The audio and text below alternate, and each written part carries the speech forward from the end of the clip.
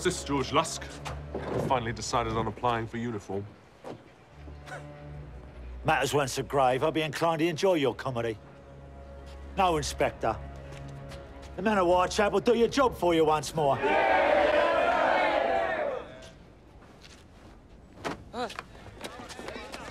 Thomas Gower.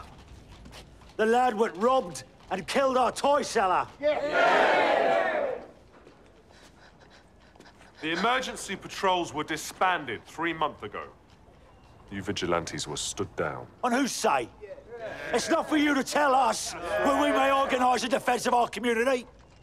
Better still, you thank us and consider yourself fortunate we bring a carpet across to you. I consider myself nothing of the kind when it comes to your presence in this world, Lusk. Now, this boy has done what you say. He will feel my outrage, but I will not simply take your word for it. Not you, Lusk. Your own offence is as bad as the felons you hunt. I don't ask you to.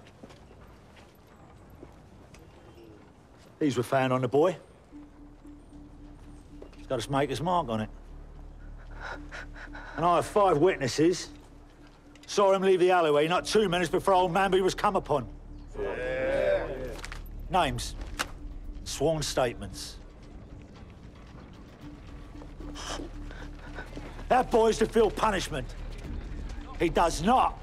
And we will string up every street Arab in the quarter. From the gas lights to the high road.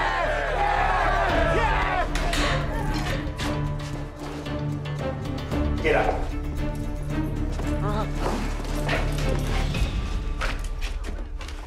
Look at me, boy. There's an army out there ready to roast you on their spit. Look at him.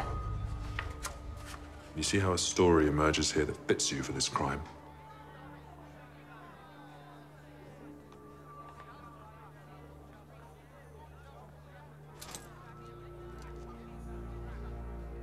I would be wary of this silence. It may oblige me to send you to trial. Oh!